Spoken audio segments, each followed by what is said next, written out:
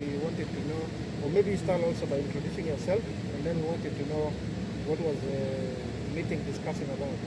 Yeah, actually, thank you very much. I'm Dominic Kang. I'm Deputy Chair for the state's RRC Commission. Yes, what is the meeting discussing? The meeting actually is discussing, is a normal partner forums that's used to be held in every year in Northern Barkazal states.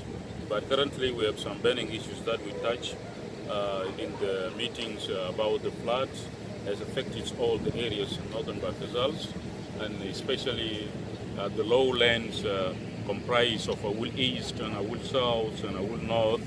Those areas were really affected by the floods, and even everything was being submerged into the water, and all the residents are now living on the roads, going to the headquarters of Gongmashar and Wanjok and also Malingalel. That is the burning agendas that we discussed today. Yes, actually we conducted an assessment for a few days ago. We went to Aweil North. We found that those affected are 2,521 people are affected, and also to Aweil East also we have 11,000 people are affected by floods, and also Aweil South also we registered a number of 3,000 people affected which are living in the lowlands areas in Aweil South County. And also the part of Aweil Town also are affected, residential area in Naifash, in Deng, and even also part of Gateway also is affected, and Aisalam also are affected by flood, and even some of the houses collapse. So what is the RRC doing? Yeah, our plan actually as RRC in the state, we are urging all the partners to come and rescue the situations, and we urge the Ministry of Humanitarian Affairs in a government of national unity to intervene in order to save our peoples, and also the government of Northern Barkazal also in the life of the people. But particularly we are looking for NGOs, the partners operating with the state in order to help the vulnerable people and the suffering peoples, very urgent. So this meeting, this partners forum meeting, how will it address these issues?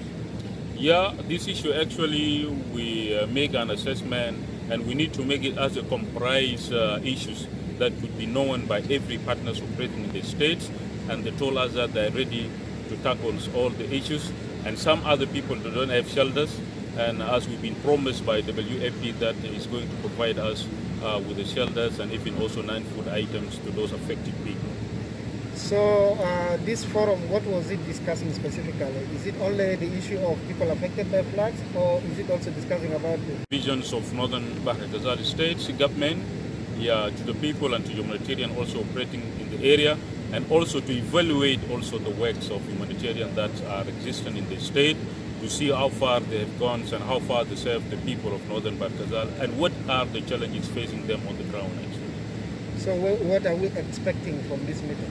Yeah, we are expecting actually the smooth running of humanitarian work within the states, and the government of Northern Barkazal will stand with them hand in hand in order to save life of the people.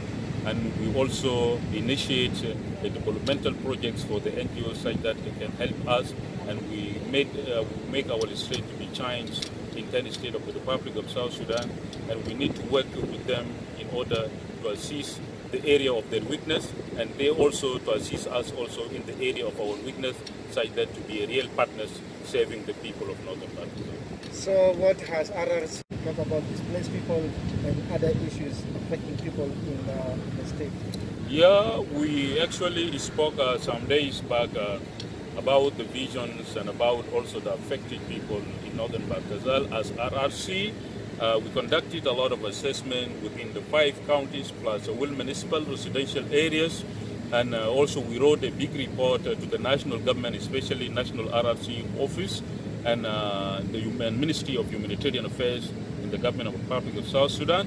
And we also going to serve the governor of the state with a copy such that our people will be served on time. And we also heard of, have you received the report, and can you confirm? Absolutely, we received a report some hours ago by our coordinator in Aweil Center County, that there are Falatas that arrive from Western Equatoria affected by the communal fightings among the tribes there, and some of them was being killed in a crossfire, and even also some of the ladies was being abducted there in the forest in Western Equatoria, but few of them arrived in Aweil Center in a payam called Awada, and we are planning now to go for assessment such that we scrutinize the actual people affected by these communal fightings in Western Equatoria State. We have been there in Awada and their situation is not good. So don't you think the assessment will take long and people will continue to suffer? Actually, the assessment will not take long. So maybe we are planning actually to involve the partners with us, especially WFP and Welanga, to go and assess the situation. And we need also to raise this thing to the concern of the governor office, such that if we have small things that there could be a cease, such that we can wait also for humanitarian to bring something to them. Because they are our brothers, yes, they are Falata, maybe we don't know them, they are from Nigeria, they are from Sudan, or from where, but they are human beings, they need to be assisted also to live like us. This to go there anytime soon, tomorrow, next week? Yeah, that one will be next tomorrow, because tomorrow we are going also for assessment in urban areas like Awulich and Woundings and Akanjok areas, that we are going to assess the people affected by flood tomorrow. And after that also we are going to see the people in Awada.